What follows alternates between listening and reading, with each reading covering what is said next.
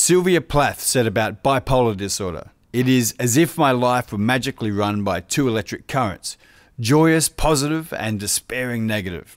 Whichever is running at the moment dominates my life. It floods it."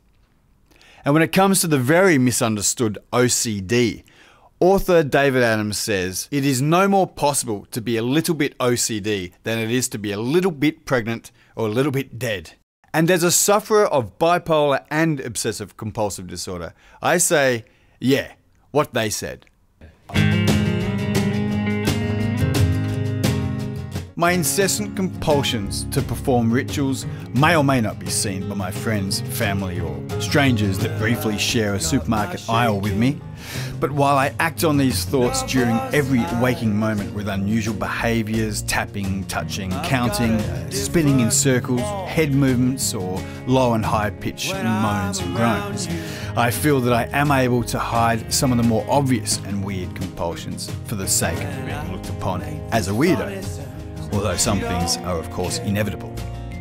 When or if I am able to suppress a compulsive action as described, another one will pop up in its place within seconds, and the more I deny these compulsions, the harder they come back, and the more vivid the repercussion of not acting on the compulsion is. What the hell is OCD anyway? Obsessive compulsive disorder consists of two components: the obsessive thinking, which is thinking too much about things, and the compulsive actions, which is something you do to stop the obsessive thinking. Now, the more I deny the compulsive actions, the more I can see a catastrophe. Now, take this shoe on, shoe off routine here. This is something I do most mornings, a routine that is simply putting my shoes and socks on and off until it feels right. And then I can go about my day until the next compulsion appears. If I don't complete a task or act on a compulsion, I feel like something bad will happen to a family member or me, etc. And as much as I know it's rubbish, it's not going to happen, that there is no force here on earth or beyond that is strong enough or silly enough to allow bad things to happen to us for doing menial things like flick light switches on and off, the obsessive compulsive mind still feels compelled to act on said compulsion. I even wrote a song about it all. OCD, please let me be. Loosen your grip and set me free. I'm wasting my days. Well, you are the boss and I must obey. You're maniacal, methodical, analytical, unjustifiable.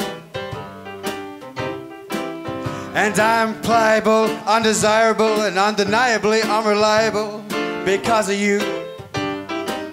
Well, because of you, I'm a nutty, and in your hands I'm squashed like putty.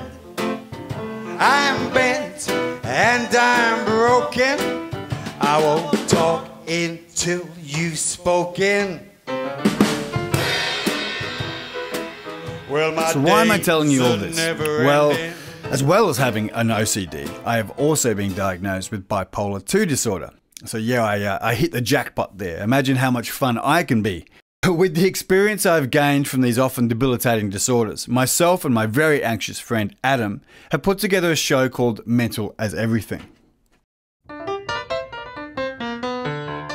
With our critically acclaimed show, we aim to remove or break the stigma attached to mental illness.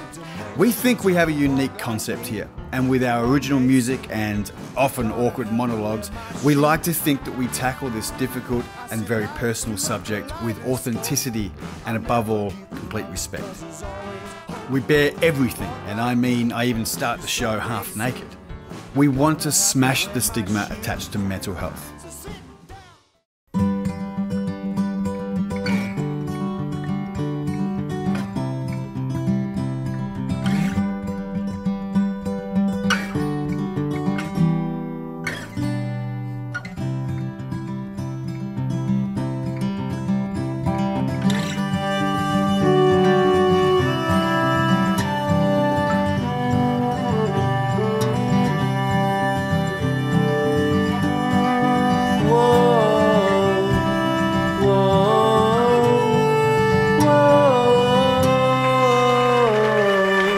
I'll do my best. I hope you will too. I guess that'll happen.